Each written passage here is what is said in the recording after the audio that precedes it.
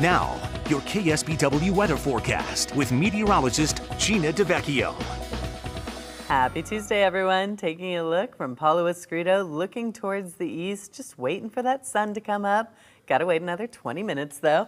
You can see some clouds filling the valleys. Not too dense this morning. We did have some dense fog yesterday. Today, just some low clouds and seeing that filling in from the bay down the valleys. Monterey seeing some pretty cloudy conditions right now. You can see still gray there and 56 degrees. For Monterey with mostly cloudy conditions, and those clouds extend all the way up to about Watsonville or so, and then the eucalyptus grade, but clear north of that and east of there. So Hollister, Gilroy, you're going to wake up with that clear sky and sunshine. A little cool to start, some 50s with the clear sky, and then by this afternoon, of course, that sun will warm you up. So sun for areas that aren't seeing any clouds for now, and even spots like Salinas. I think those morning clouds are going to clear out very, very quickly. Now, there's some areas where that may linger a little longer, and that's the edge of the Monterey Peninsula. We typically see that.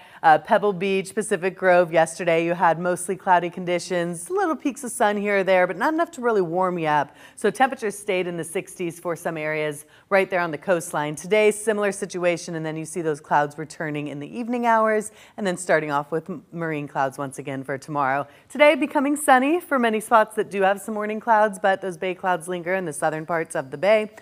Wind coming in from the west-northwest, around 10 to 20 miles per hour, a little gusty at times in the afternoon as well, but overall near average temperatures with temps in the 70s for the most part, give or take, mostly 70s to 60s at the coast and 70s to 80s inland, 80s in the Santa Cruz Mountains, 84 for Boulder Creek to Morgan Hill, down to King City, and then a little closer to the coast, going to see that sea breeze keeping it a little cooler as well as those clouds. Pebble Beach 65, assuming that those clouds linger a little bit throughout most of the day. Temperatures the next few days stay in the 60s to 70s. No major changes, just a gradual uptick of temperatures going into the weekend and early next week.